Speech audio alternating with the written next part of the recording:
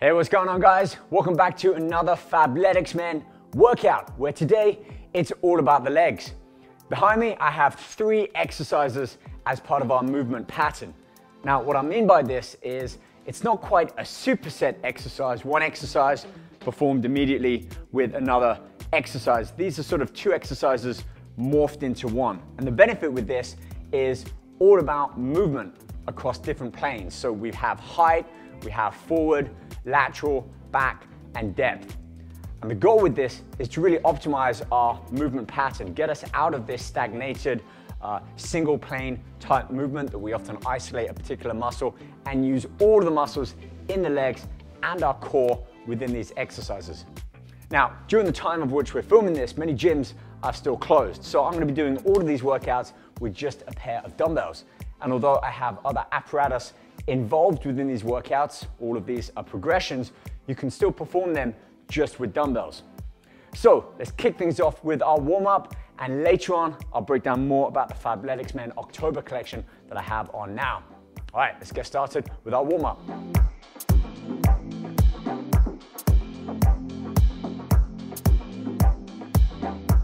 Okay, so the purpose of this warm-up, as with any warm-up really, is twofold. One, to get blood, oxygen and nutrients flowing through the muscle area that we're going to be focusing on within today's workout.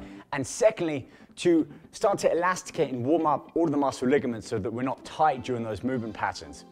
3 basic concepts that I like to think about when I do a warm-up is some sort of cardiovascular activity for about 5 minutes. If you don't have a treadmill, could be jogging on the spot, could be jump rope, could even be body weight lunges into some squat thrusts. Something that gets the heart rate up and you can sustain for 3 to 5 minutes. Secondly, I love to use the foam roller. A couple of different options there, whether you've got a trigger massage ball, you've got a peanut, you've got basically the standard foam roller. Get working on the muscle, front, back, glutes, whatever is your comfort level, work through it, because all of those adhesions to the muscles, those knots, if you think of, create some issues when we start to go through a lot of the movement patterns. And finally, I like to incorporate some resistance band stretches so that I can stretch out the hamstring, the quad, the ankles, whatever it might be. For me, I have tight hamstrings, so I like to open them up, unstick some of those muscle fibers so that I feel much more free and able to start those movement patterns without the tightness. Speaking of which, let's move on and check out our first of our 3 leg movement patterns for today.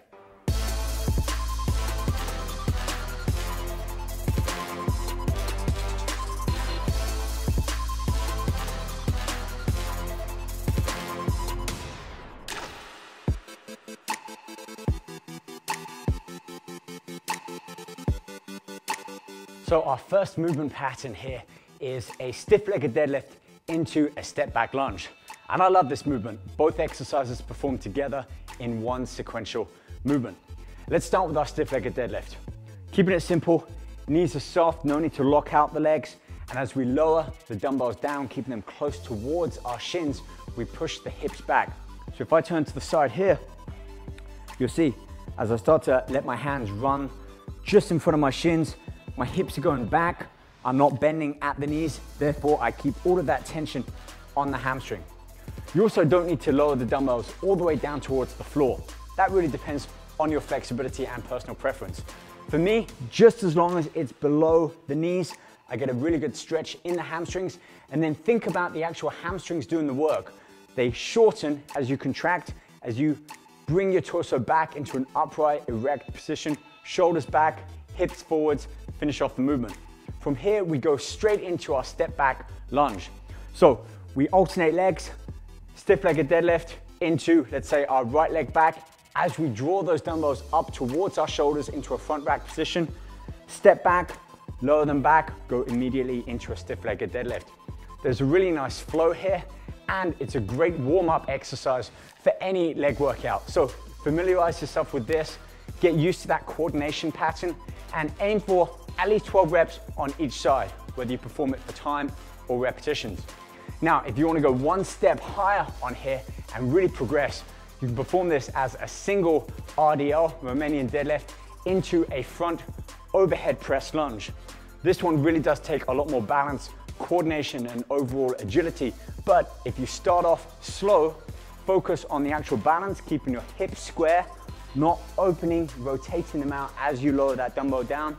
Bring that leg back into alignment, and then it's that same leg that you were standing on.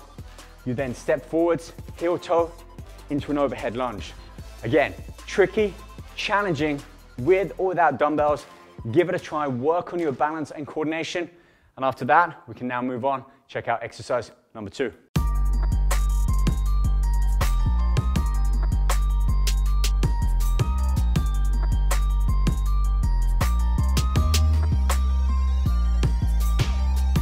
All right, exercise 2 and our progression. Already, I'm getting a nice sweat on and it's increasing my metabolic rate. So this really is a metabolically conditioning workout just as much as we're focusing on the muscles. Now, what I'm doing here is a box step up into a goblet squat. I'm using dumbbells as my resistance. You can also perform this without dumbbells. And also a note about the box or platform that you're stepping up on. I'm using a box where my knee is a little bit higher than my hip, which is that much more effort to have to propel my weight up. If you're just starting out, maybe you're not too familiar with the box step up, find a bench or some kind of platform that will allow your knee to not be as high as your hip. That's a little bit easier to do. Anyway, with the movement, when you step up, make sure you finish off that movement pattern by bringing your opposite leg up and you're standing fully upright on the box before you step back down. Once you're down, bring those dumbbells up towards your chest. Feet can be a little bit wider, your toes even pointed slightly outwards. That way you can get a nice deep squat with your knees tracking the same line as your toes. You're gonna feel this in the quads, the glutes, and the hamstrings as you step back up. Let's talk about a progression. Now, this one really is a bit of a movement pattern in itself. We're doing a box jump, so a nice plyometric movement there, a ballistic one, getting some explosive power off the ground. And then as we step back down, I'm going straight into a dumbbell push-up as part of my burpee, keeping my grip on those dumbbells. As I stand back up, I'm gonna propel myself up into the air, nice high jump, landing, placing the dumbbells back where they were and go straight into that box jump. Might take a few repetitions to kind of find that pattern, but once you do, boy, do you feel it. Heart and lungs are going, you feel it in the legs, and also a nice little workout for the calves, mobilizes the ankles, loosens everything up. You can do 30 seconds, 45 or even 60 seconds. That would be my target that I'd go for with either of these two exercises. All right, let's finish strong. Check out exercise number 3 and its progression.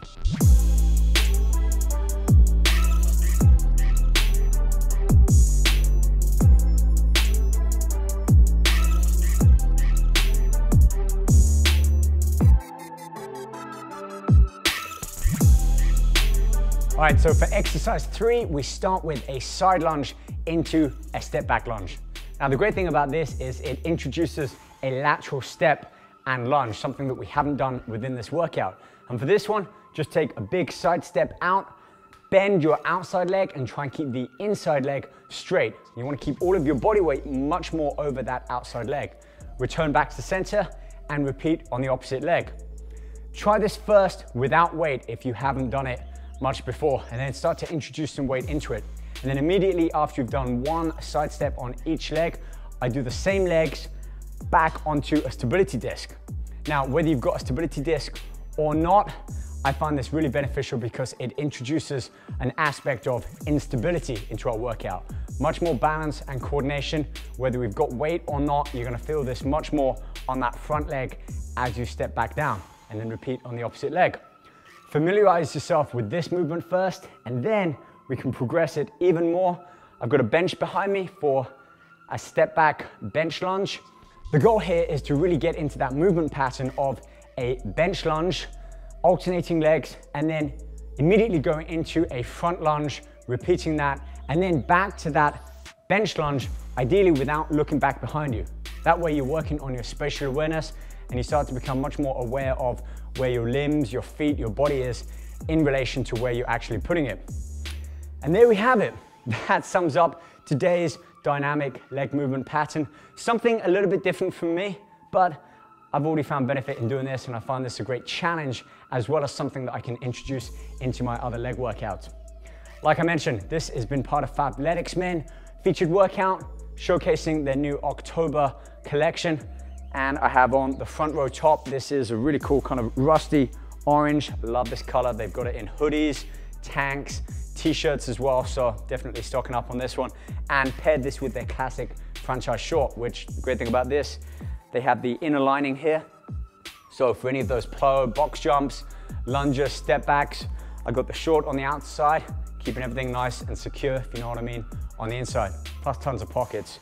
2 at the side, zippers out the back, and especially if you're outside running or doing anything where maybe you want to put your phone, music, or keys in there, keeps it nice and snug on the inside pocket.